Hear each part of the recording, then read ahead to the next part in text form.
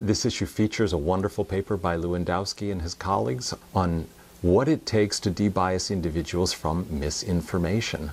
It's an absolutely fabulous piece of writing because it's absolutely encyclopedic in its coverage of the many different ways in which the human mind falls prey to misinformation, and why it is so hard for us to relinquish beliefs once, even misinformed beliefs, once we have grasped onto them.